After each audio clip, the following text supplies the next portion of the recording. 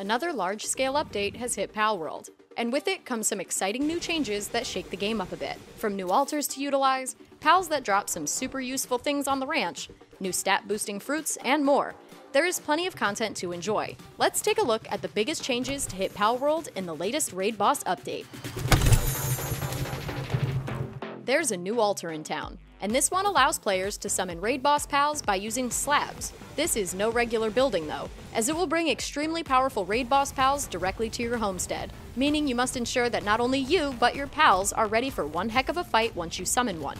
To get the slab for Belle Noire, you will need to collect all of the slab fragments from treasure boxes located all around the islands within dungeons. You will need to collect 4 of these specific slab fragments and bind them together at an assembly line using an array of different materials. Simply place the completed slab in the altar, and this will create a level 30 Belle Noire for you and your pals to defeat at the base. Be warned though, they can destroy tables and structures, so maybe place the altar away from anything vital. You also will not be able to capture the bosses spawned at the altar, so there is no use in throwing any spheres once they're there. You will, however, be able to have a Belle Noire of your own, as there is a 100% drop chance for an egg that gives you your very own Belle Noire.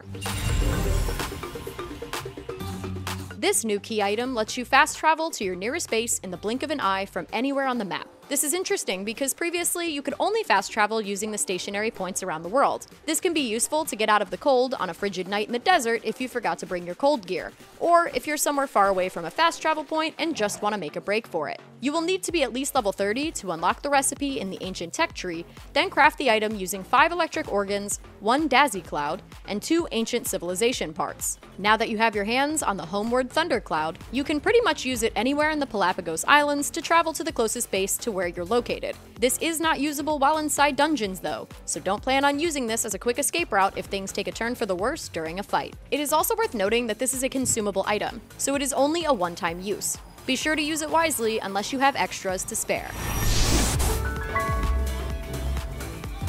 Here is one item that a lot of players will enjoy: new recovery meds that restore HP over time. This is a very nice change, as the old meds simply got rid of ailments for your pals and left players struggling before the next fight when they're out in the world. Healing just wasn't something we could do out there, so these meds are extremely useful. To make the new recovery meds, you will need a medieval medicine workbench for the recipe. You will then need 5 cavern mushrooms, 5 red berries, 5 pal fluids, and 3 cotton candy to craft 1 recovery med. If you haven't heard of cavern mushrooms, it's because these are also a brand new item to hit the game with the update, and they can be found inside of cave dungeons. They are bright green and give off a nice neon glow, so they are pretty easy to spot and harvest to craft yourself some very useful healing potions. It's worth noting that these are not instant heals, as the recovery meds restore 5 health per second over 600 seconds, or 10 minutes, so do not expect this to save you at 1 HP during an epic fight with a lucky pal.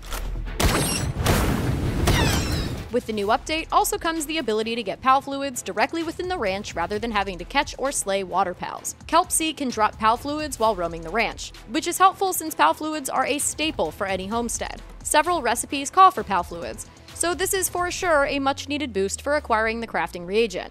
Mud can now also drop high quality pal oil while working in the ranch, yet another staple for crafting items at the base. While these aren't massive changes, they definitely help with production of several key items such as ammo and medicine.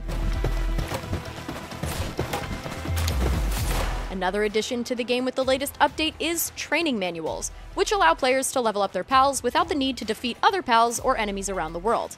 Of course, you do get experience for every pal in your party when you capture any pals or take down a raid boss, but these new training manuals allow pals to read them to gain experience points instantaneously. This helps to level up lower pals much quicker if you get your hands on a lucky that may be a bit on the lower side. Getting all of your pals to a higher level is imperative to success as you progress through the game, so these manuals are a much appreciated boost. There are also new ancient technical manuals that give players 1 ancient tech point when read. These tech points are extremely useful since there are a few things one might need from the smaller ancient technology tree along the way, and previously, you could only get ancient technology points from killing a boss for the very first time.